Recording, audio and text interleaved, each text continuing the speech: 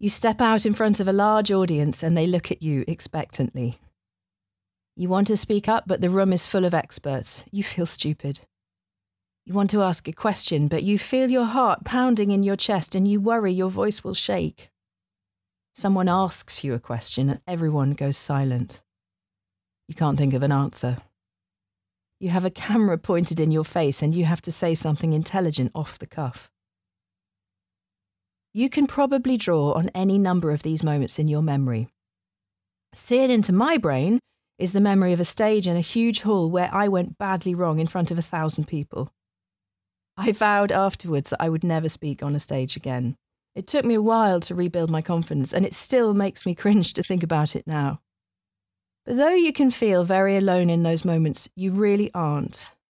This fear is human. Nerves are normal.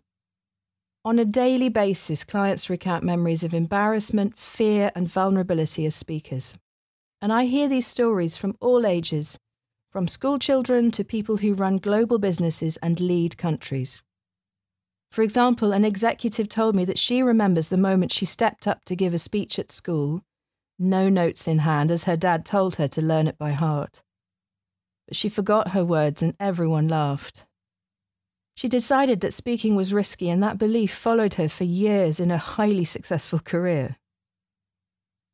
But though these moments connect us all, so does our capacity to learn from them and to improve.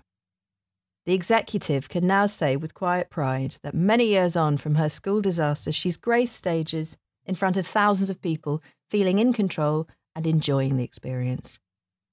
And hand on heart, I can tell you that speaking with confidence is learned, not innate. There's no such thing as a born speaker. It's what you do day in, day out that makes you confident. It's not who you are. For 30 years, I wasn't a confident speaker. I rushed, I shook, I worried. But steadily, using the steps I'm going to show you, I found that my confidence as a speaker grew.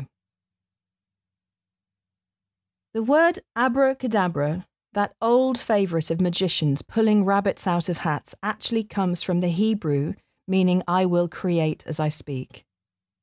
Finding your voice is a kind of magic.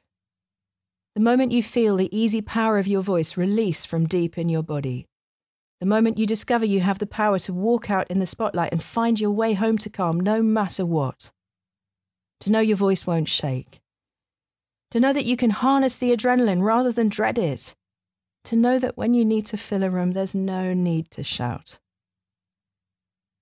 As a speaker, I started to find a new normal which allowed me to feel calm and controlled when I spoke. I found that I could step up to stages and audiences that felt daunting and handle the situation. And as a teacher, I relished the moment when voices transform like plants unfurling in a summer garden. It makes my job a joy. And I want you to flourish in the same way too.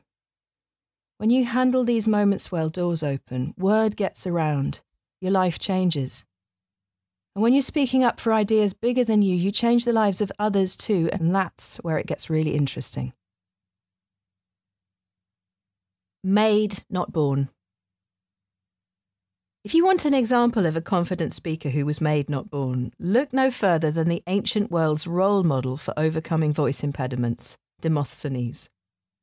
Born in Athens in 384 BC, Demosthenes was not a natural speaker. He was physically weak as a child, and he had a bad stutter. His first attempts at speaking in public were a disaster. He was jeered out of the assembly. But he was determined. He set out to find his voice. He put pebbles in his mouth to help him speak clearly. Please don't try this at home. He practiced in front of a shield polished as a mirror. He ran up hills to strengthen his lungs. His confidence and his voice grew until he became one of the most respected speakers of his time.